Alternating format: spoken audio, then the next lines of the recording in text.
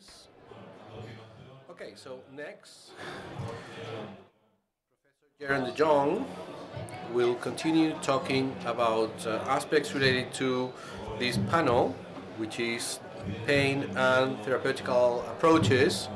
Obviously, fear is a biological factor, and the organism use fear to induce behavior in the person. And there is a cultural fear, and there is an ancestral fear, which is maybe the one that we can modify, we can adapt. So it's a crucial aspect of fear to movement. And Professor Jong from Maastricht University is going to talk to us about this, and he is going to try to work on this intolerance to movement. After his talk, he needs to catch the plane. So after his talk, we'll open the floor for discussion. Could you put on my microphone? Yeah, thank you very much. So good morning, everyone. Before I started and talk about the graded ex vivo and vivo treatment and pain-related fear, I just want to thank the organization for this beautiful congress. I think it's really well organized. And I think we have visited a lot of congresses in the world for a lot of years. And I think this is one of the top 3 congresses I have ever visited. So thank you very much for this. Yeah.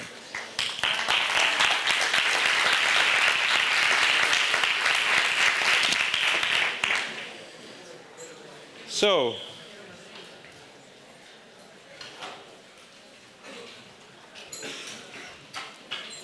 how does this work? My pointer doesn't work? Okay, yeah.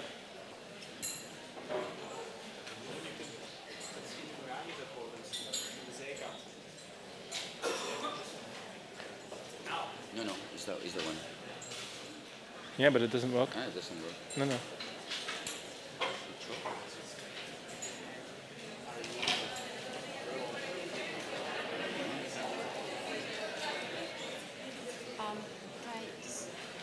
It works now? Ah, beautiful. So yesterday we have learned a lot about pain and in which way the brain activates in it. And I think that it's really important that you have to know that if people experience no pain, it means that the brain, or yesterday we heard it's not the brain, but it's the subject in combination with the brain, we're thinking that you are not in danger. So you only experience pain when you are thinking, well, I'm in a really dangerous situation. And we all know that it's not nociceptive by itself, it's not necessary to experience pain. Even without nociception, we can experience also pain. So that must be that there are specific cognitive processes who are involved in the way how people experience pain. You have seen that there is a lot of research done, and pain is not explained only by biomedical issues, but also there is a big influence on psychological and also social factors. So I have a quick view to this illustration over there. And you see that a lot of factors are influencing the way how people experience the pain, the way how they react on the pain. So it's not only possibly tissue damage that cause pain and that cause disability, but also a lot of other factors who are influencing our pain. And we know from research work that there is one specific factor who plays a very important role in the way people experience the pain and the way they behave to their pain. And that is called pain catastrophizing. And if you have a closer view to catastrophizing and to see what it is actually, you see that it is a maladaptive cognitive and emotional mental set that involves helplessness for certain pain stimuli, rumination about some pain symptoms, and also magnification of pain-related complaints. And you may see if pain catastrophizing plays a certain role. You can use of the PCS. It is developed by Sullivan and colleagues. And here are some items of the PCS, but I think you're all familiar with it. What we have seen in research work that catastrophizing has a lot of influences, not only in the way how people behave toward pain, but also in some biomedical variables. Have a closer view to this research work of Simonovic and colleagues. And actually what they saw was that they did some they showed two cortical responses in healthy individuals, and they were giving some pain stimuli. And what you were seeing that is that when healthy persons were given intense pain, so it influenced the top-down modulation of pain, and that was correlated by the way people thought about the pain. So actually there was a correlation between catastrophizing and the way people experience the pain and how that top-down modulation was regulated. Another example of how catastrophizing can influence the way people experience pain. This is the results of a research work of Edwards and colleagues. And what they find was that there were cognitive and emotional responses during a certain experience of pain which shape pro-inflammatory immune system responses. So there was a strong relationship between catastrophizing and shape pro-inflammatory immune system responses. So what you see is that indeed it's not only that catastrophizing can have influence on the way you behave, but also on biomedical variables in the way people experience their pain. Other aspects in which catastrophizing is associated with, what we have seen in research work of Weissman, that has also influenced the way people inhibiting control over pain experience. Quamberet and colleagues, and Van Dam and colleagues of us in Belgium, they have seen that when people attend to catastrophize, they are really struggling to separate of painful stimuli. And also we have seen that catastrophizing is associated with the dysfunction of the endogenous pain opiate system. So the conclusions we can make about catastrophizing is that indeed it not only influences the way you behave, but also it has influence on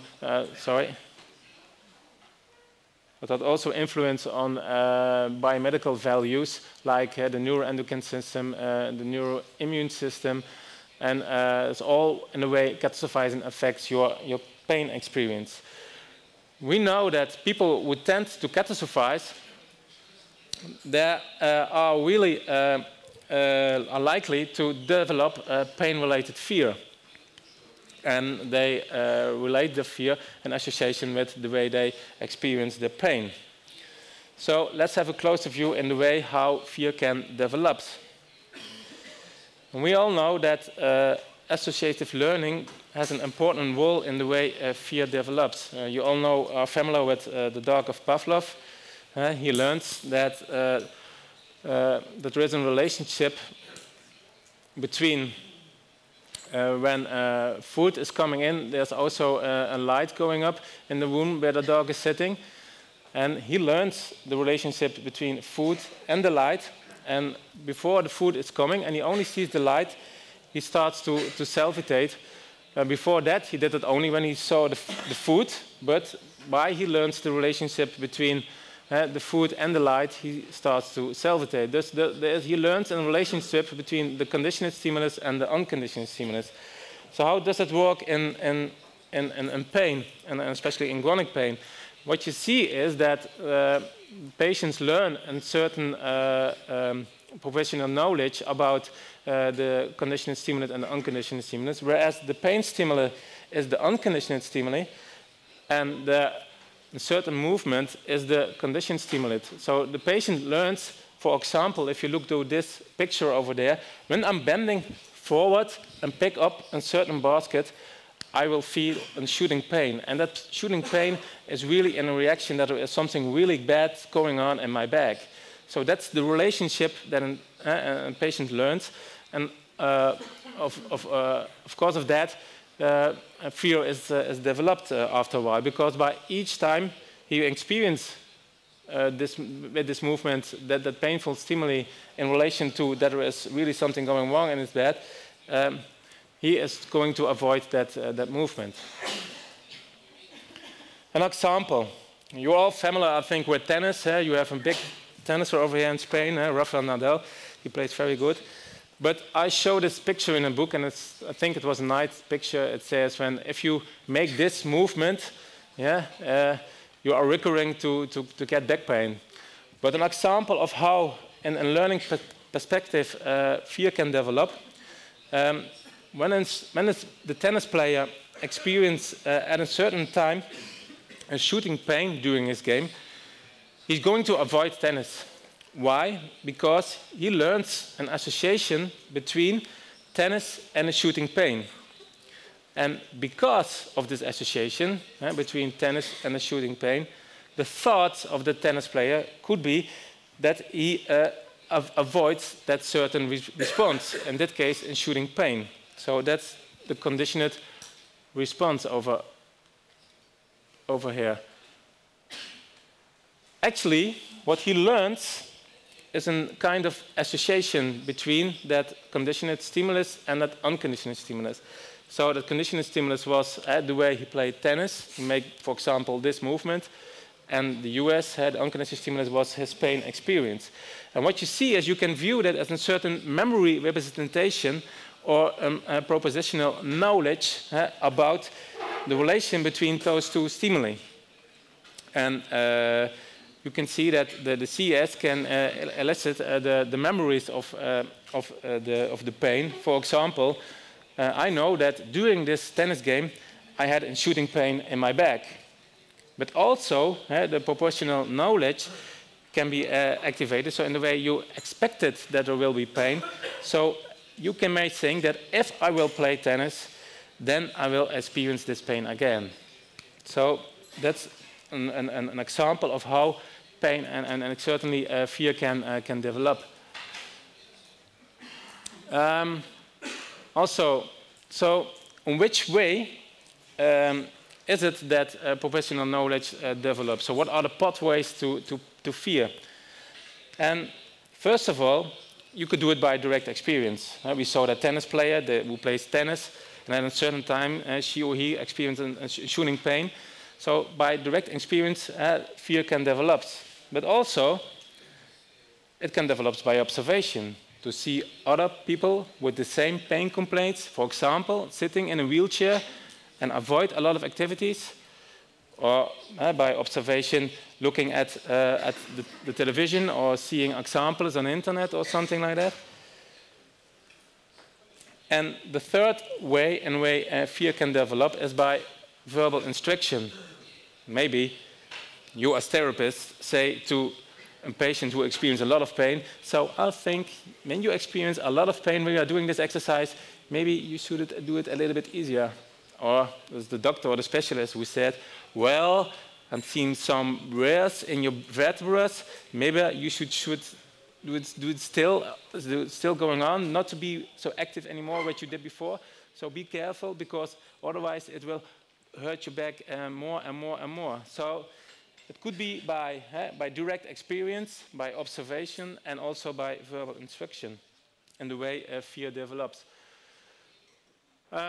If you have a closer view to fear and pain, what we see is that pain-related fear is especially maintained by avoiding an escape behavior from these bad feelings. And the bad feelings are, for example, that shooting pain.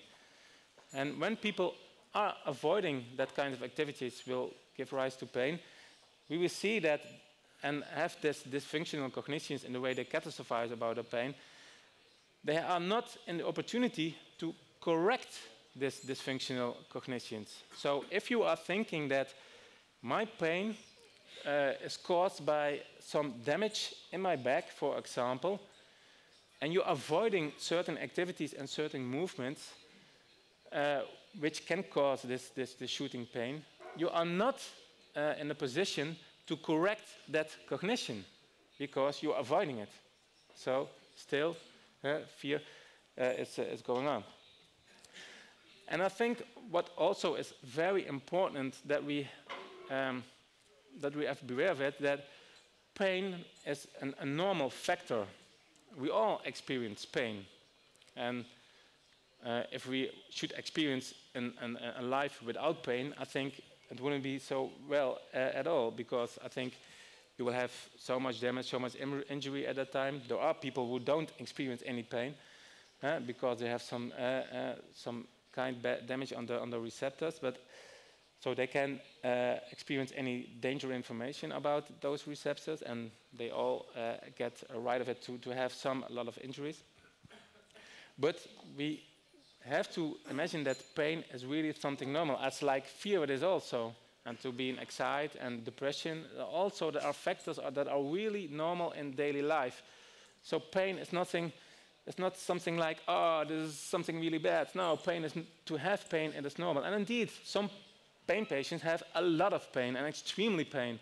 But even then, it's not always to say that pain is really something that is really going wrong in your body at that time. Actually, what do patients fear? And overall, they are feared for the possible selves. For example, they feared to experience certain pain. To experience pain, they are really fearful of. They can fear some functional aspects. For example, being restricted or to becoming in a wheelchair. They can fear some healed aspects. For example, fear of being real-end on treatment. Another way, also fear is related to social and family factors. For example, being a burden. So, if fear plays a very important role, I think we have to deal with it in our practice work we are doing. You as physiotherapists, I think you are very often, I think most of the time, you should very often confronted with people who have a little fear or extremely fear, and you have to deal with it. And there are a lot of ways to deal with this fear. So what are the pathways to extinction of fear? First of all, you could give verbal instruction. Well, I know, I see you are very fearful, and you avoid a lot of activities because of your fear. And for some patients, if you give some reassurance, it could help. If they're seeing, okay, my fear is not in relationship to the way I think that could happen in my body, so it could be enough for some patients. However, another way is that you can give the patients the opportunity to observe other patients, how they deal with their pain problems. And sometimes it helps. If I see to our clinic, at this time we are doing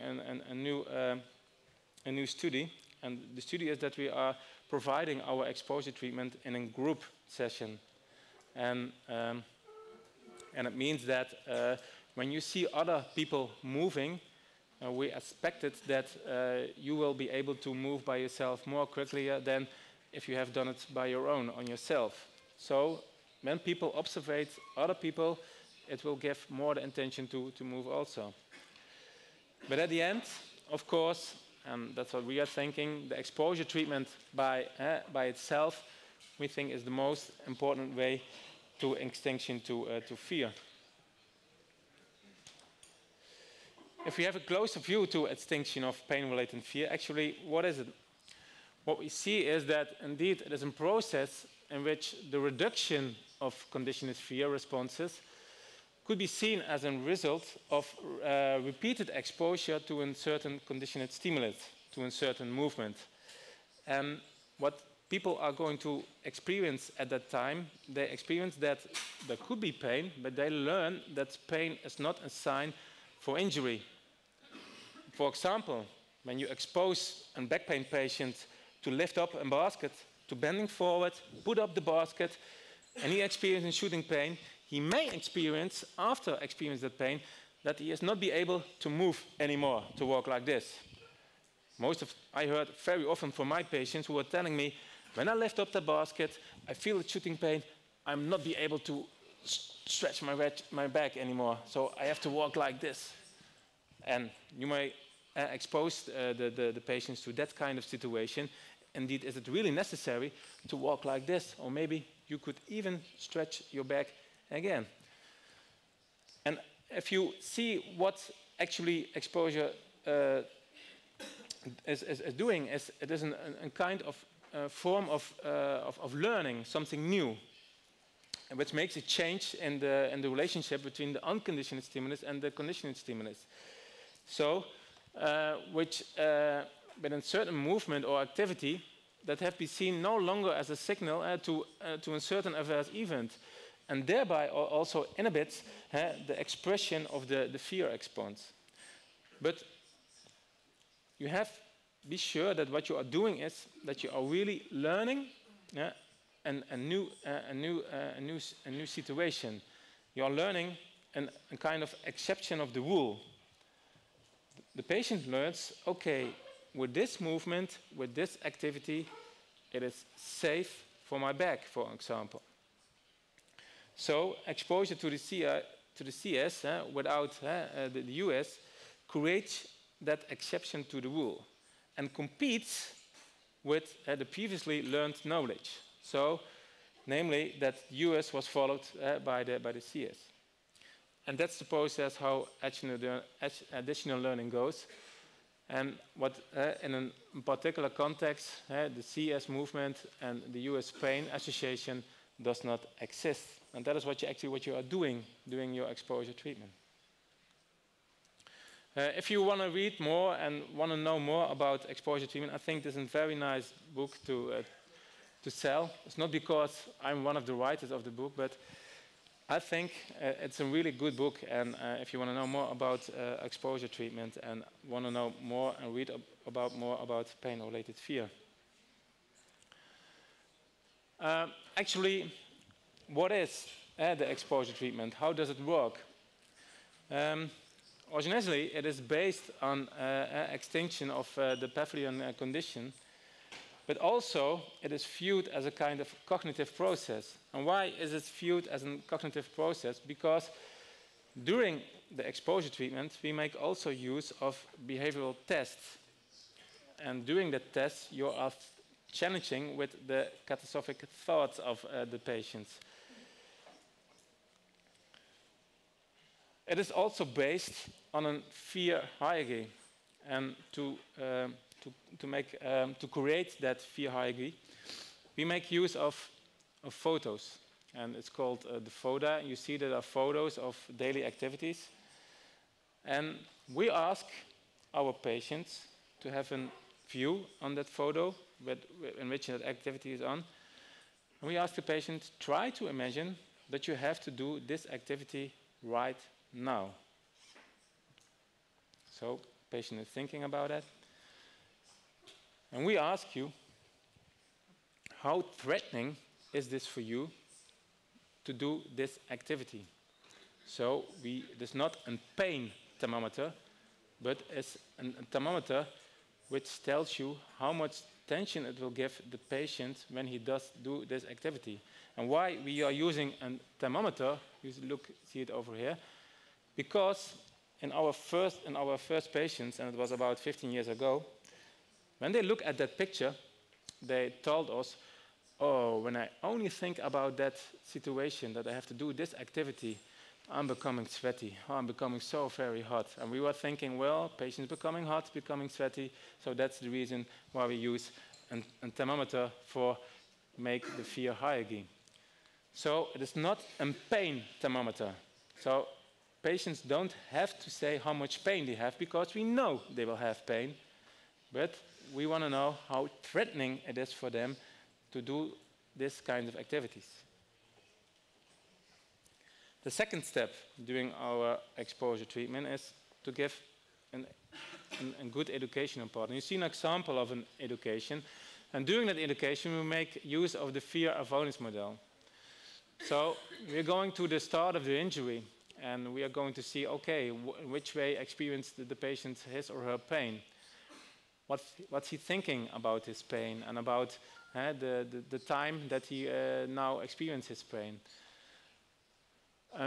We are looking after to his or her fear, fear of injury, fear of movement, fear of experienced pain. And what very important is in this model is, and you will see it, we make use of the words of the patient. So it is and the way we do it, it is an interactive process. So it is the patient itself who creates this fear avoidance model. It is not me as a therapist standing up front the patient and tells, well, I want to explain in the way which factors may influence your pain experience. No, it is a game of interaction between the patient and me. And after all, it's the patient itself who creates this model. And we make also use the words of the patient.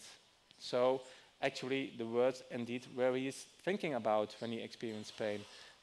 His fears, the words of his fear are also put in the fear avoidance model. And after all, what we are telling the patient, well, what we are seeing is a kind of circle over there, and how could we break this circle? And the patient is thinking and says, well, okay, I've done a lot about my pain, but it did not work. So to get out of my pain, there's not a possibility. So what I should do then? I see I avoid a lot of activities, so I have to be active more again. Maybe that's the solution. But at that time, you ask the patient, okay, could you tell me what's the reason that you aren't active anymore?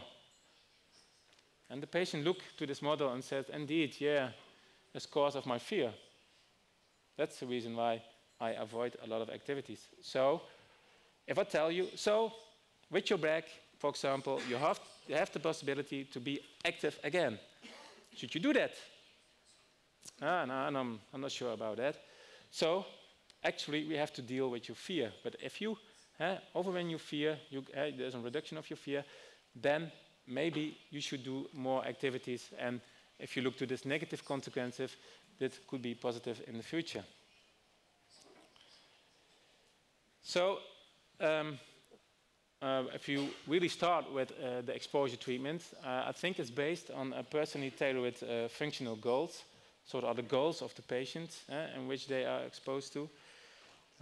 During the exposure treatment, the patients are encouraged to engage in the fearful situation.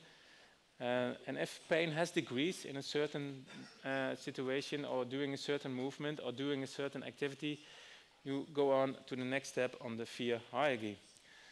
And I told you that we also make use of behavioral experiments. And doing that behavioral experiments, we are going to challenge with the catastrophic thoughts of the patients. And we try to have some disconfirmation about the harm beliefs of the patients and the specific activity at that time. Okay, I will give you an example of how some exposure treatment works.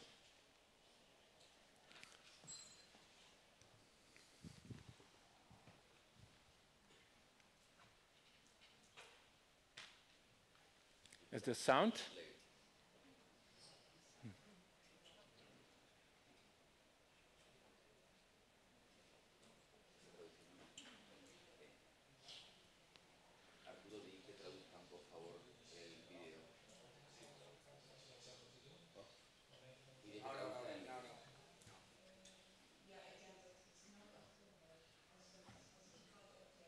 It's for the Dutch people, yeah.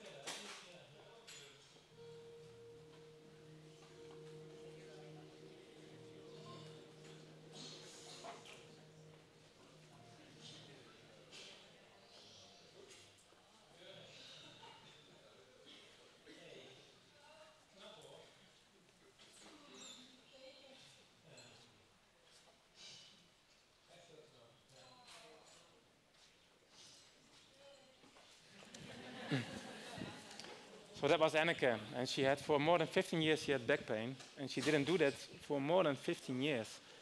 And that was her third session when she was exposed to this movement. And the anxiety where you were looking at, it was real. She was really anxious about this movement. But sometimes our therapists have to be very creative. I will show you the next video. That's a person. His hobby was to deal and to play and to walk with his dogs. He had 3 dogs. But from some years ago, doing a walk with his dogs, he also felt a shooting pain in his back. And at that time, he experienced a lot of pain and he avoiding to walk with his dog. Actually, he gave his dog to a very good friend of him. So he was very sad of that. And he hoped that maybe there was an opportunity to, in the future, to walk again with his dogs. Now you are going to see an exposure treatment in which the therapist plays the wall of the dog. So sometimes you have to be creative also.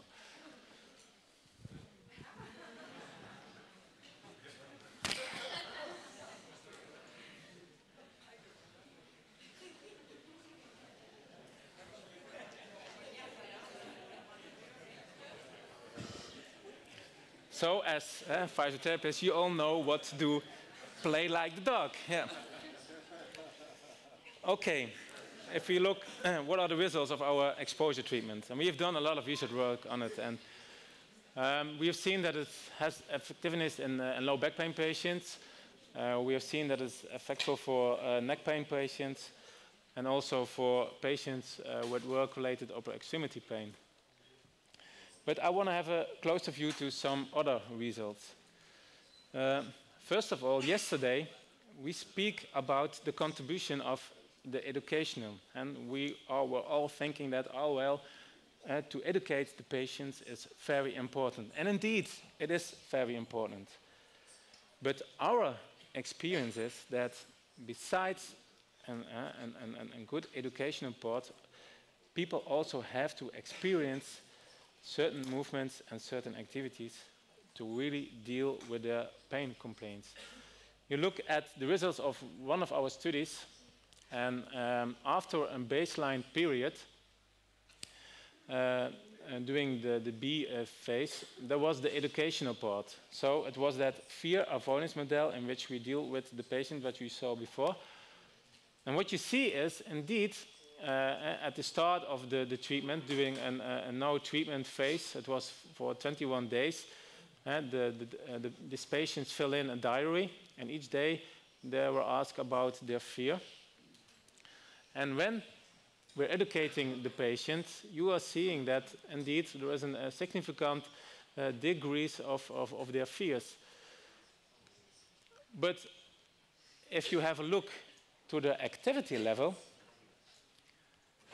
that educational part did not work. And this is an example of an activity in which the patient at that time really avoiding to do that. So that's the reason he scored on 10, because he was thinking, it's not possible for me to do this activity right now on this day. Because indeed also they filled in the diary, is it possible for you to do this activity? Actually what you see is, on phase C, when the exposure treatment was starting, you were seeing that the patients began to believe that indeed it is possible for me to do this activity. So it was not after the educational part.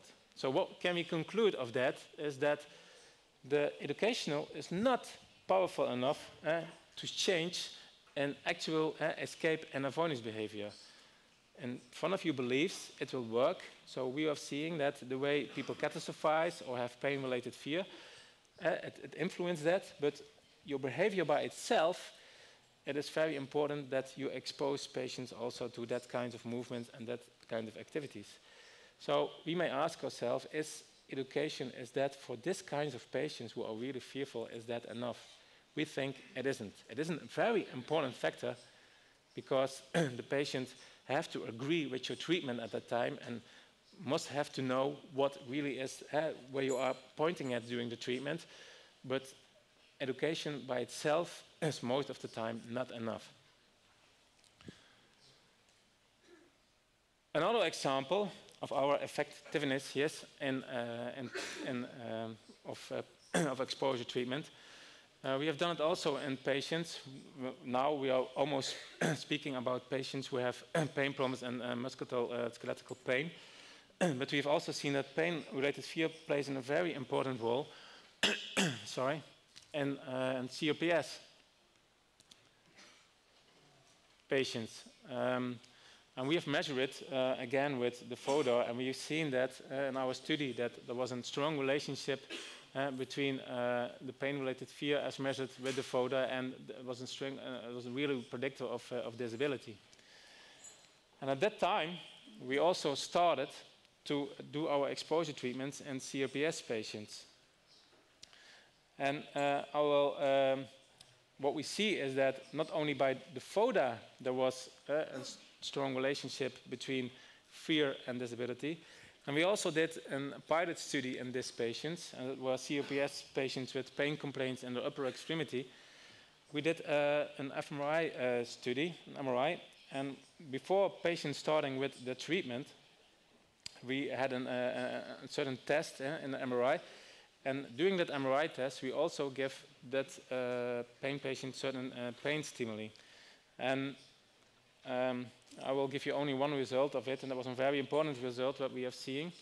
What we saw was that during that pain stimulus, there was a higher activation in fear-related areas during that stimulation, during that pain stimulation, and lower activation in pain-related area. So indeed, in this patient who are very fearful, fear indeed plays a very important role in the way they experience their pain. So, I have a closer view to how exposure treatment works in that kind of patients. And what you see is, most of the time, patients are really afraid even to touch them, because you have to imagine, if you do like this, you blow, for example, on the arms or on the feet, it hurts a lot. And most of the time, these patients are saying, well, don't touch me, because it hurts so much. So they are really fearful of that interoceptive stimuli. They are fearful of their pain stimuli. And actually what you're doing to them, you expose them really to pain. Nothing else what you're doing. You expose them to pain. So the first step you're doing in this patient is to start to touch them. And you may think, well, sometimes you make use of some of manual techniques, but it's not the manual technique that works, but we make use of the techniques to deal with their fear, because actually, at the end, you really want, also in this patient, that she's going to stand on her feet, going to walk.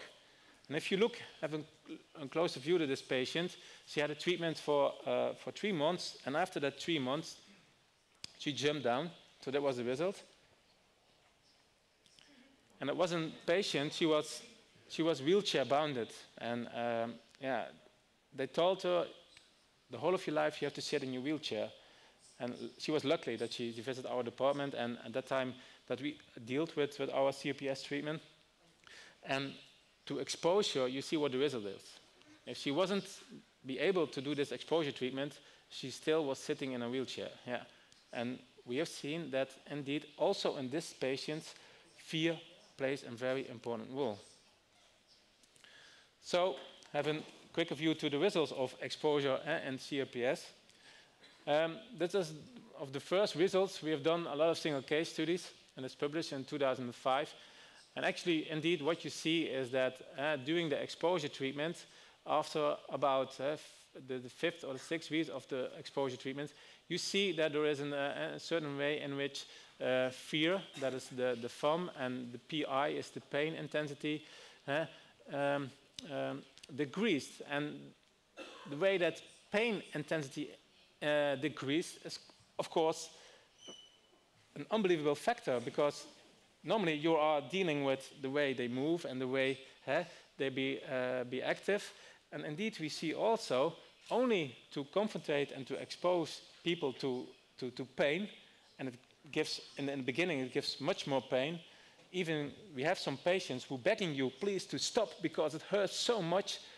But you have to be strong to go on and to go on, to expose it to that stimuli. And after a while, we see indeed that the pain intensity also is decreased. And that's an amazing factor.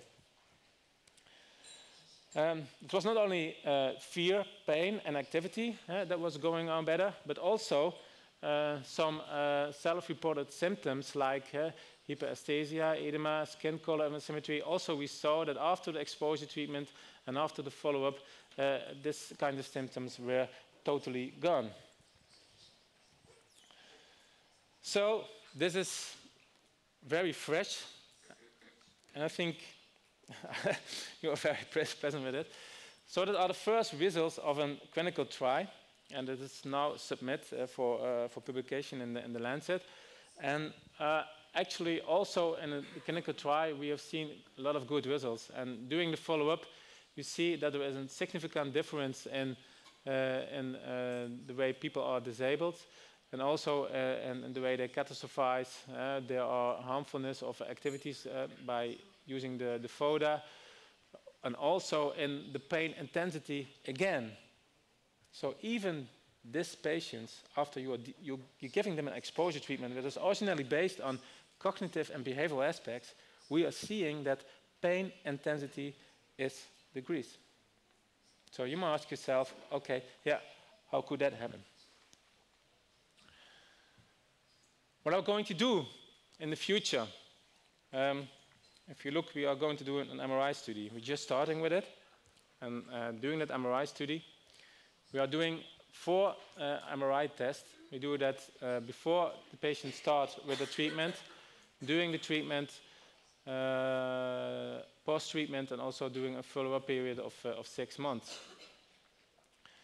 And actually, the patient is going to get also the exposure treatment and is going to fill in a diary.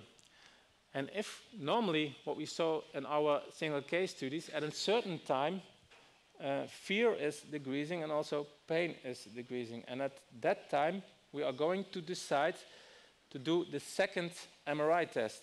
So if there is a significant difference seen in the diary, we are doing again an MRI test. And after the treatment, we do that again, and after the follow-up treatment again. I think this is the first, it will be the first study who is doing MRI tests during the whole treatment of the patient. I can't remember, if I don't know, I don't read it, that this was done before. So we are very pleased to deal with this and to do this. Another possibility to do the exposure treatment is to make use of the virtual reality. I told you that doing the exposure treatment, patients are learning a kind of exception of the rule. And maybe we've seen that the context is a very important factor in the way exposure treatment generalized to daily activities. And what we wanted to do to test is to bring the patient in her or his virtual reality world and to expose them in their world to certain movements, to certain exercises. And the expectation is that it would give rise to a better generation to daily life activities. So that's for the future. Okay, some conclusions. First, we have seen that when pain persists, and we know that thoughts and beliefs have a very important role in the way people experience the pain. Second, I think it is very important to imagine that pain-related fear is a very normal response to treating information that patients experience, but the way they react on the fear, that's not normal. And we have seen also that fear can be maintained through conditioning factors, like the Pavlovian conditioning. And at the end, we have also seen that the exposure treatment could be a very nice and important treatment to deal with these kinds of fears. I'm not doing this work by my own. First of all, I have to thank my mentor, Johan Vlaijen. I think I learned a lot of him. And also my colleagues of the department. And after all, I want to thank you to listen to my presentation.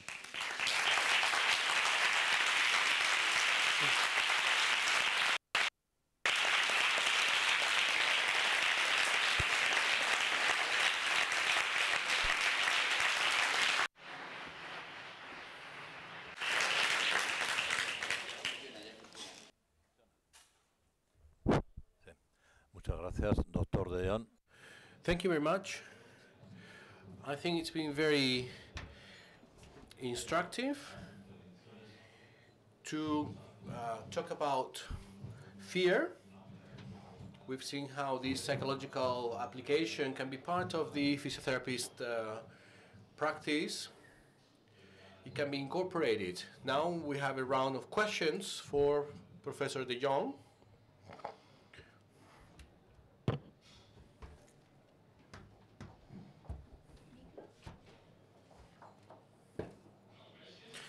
For everyone?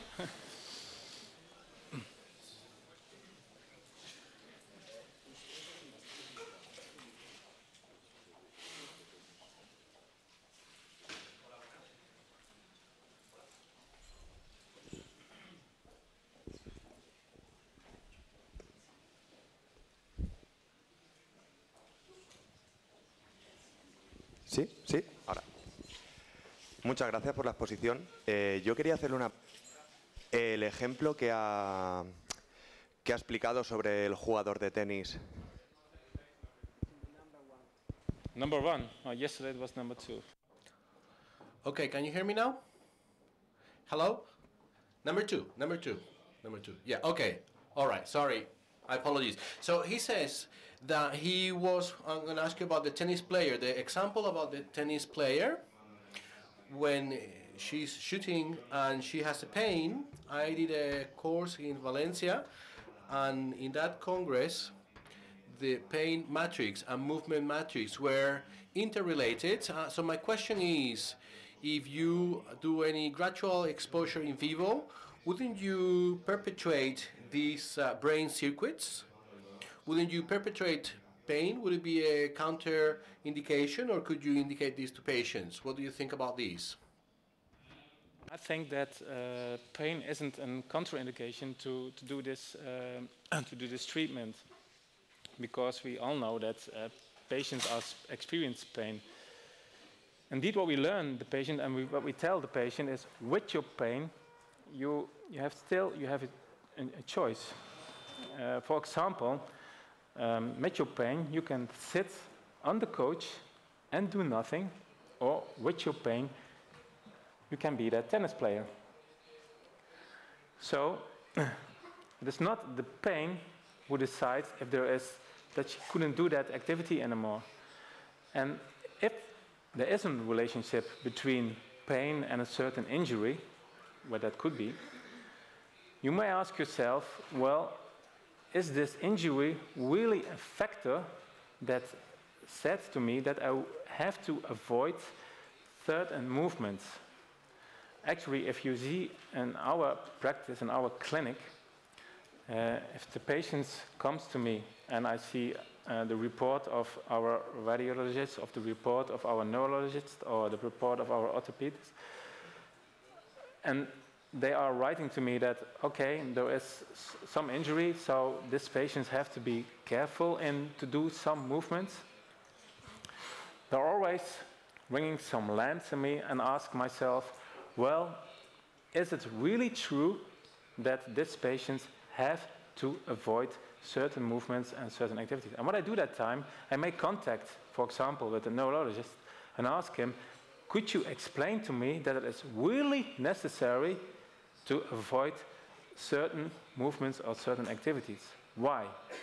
Are you sure that it will give rise to more damage, for example, in his or her back? And sometimes there is a big confrontation to it, but at the end, if indeed the neurologist says to me, well, it is really important and I'm sure about that, you can do still the same treatment, you can do still doing the exposure treatment, but you make use of not all the activities the patient wants to do. So, if, for example, if he may still lifting up a certain basket, but the baskets may not being more heavier than, for example, 10 kilogram, you do that. So you are not exposed the patients to baskets which are weighing, for example, 20 kilograms. But I think you have to be sure that there is really a relationship between the kind of injury that is possible there, and also that the patient is not be able to do that activity anymore. So pain is not it's not a factor which we are using in our treatment. We know that patients have pain. Actually, what they learned is that pain is not a signal of something really bad. And what you've seen is indeed also in COPS patients, after a while, pain is increasing. So why should we deal with the pain? Pain is not a signal that tells me to stop or to be careful or to don't do this kind of exposure treatment. Is that an answer to your question? No, it's not an answer. I see into you.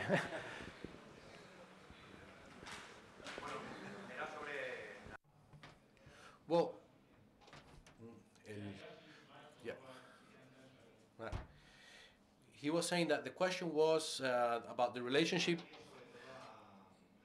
I was talking about the pain metrics and movement metrics and whether they are closely interrelated. That was the question, whether through exposure treatment wouldn't you perpetuate this brain circuit? That was the question.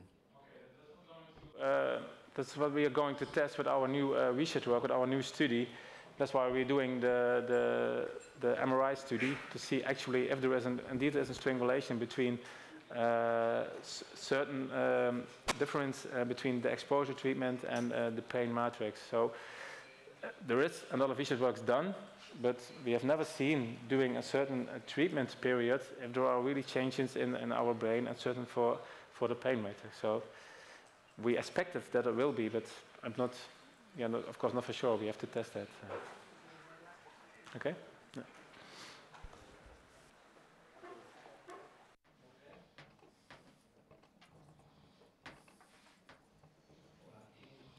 Yes, hello. When I've seen the example of the patient lifting the crate, the patient with the low back pain, I wonder when do we decide that we're going to start doing this activity, bearing in mind especially that the increase in pain through the activity is very strong. Maybe the patient will lose the confidence in the treatment and in the therapist. So my question is, what conditions should we bear in mind, should we assess, should we wait to decide when to decide the graded exposure treatment? You always can start with the exposure treatment, but if you are not sure by yourself, and I can imagine that, I think that's the reason you make use of a fear hierarchy. Maybe if you think at that time to lift up a certain basket is too threatening for the patient because she will experience a lot of pain, you could start with an activity that is not so much threatening for her. And that's the reason you make use of that fear hierarchy. So you could start with a treatment or with an exercise, with an activity, and where she really will be successful in. So if she is successful in one exercise, in one activity, in one movement, you can make the next step. After all, you only can start with an exposure treatment if the patient is ready to engage in this treatment. If a patient is still searching for a certain pain relief, comes to you, please help me right off my pain, I think that's not the right moment to start.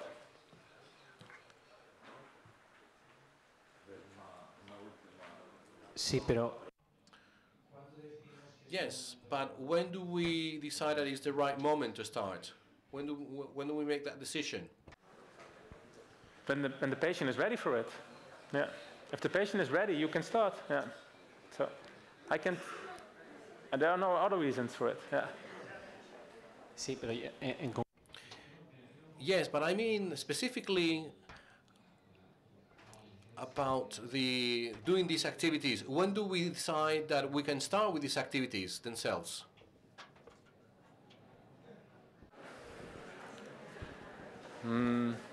Maybe are your fears actually when do we start with this activity? And I say I can imagine that, but also as therapists, you have to overwin your own fear. Yeah.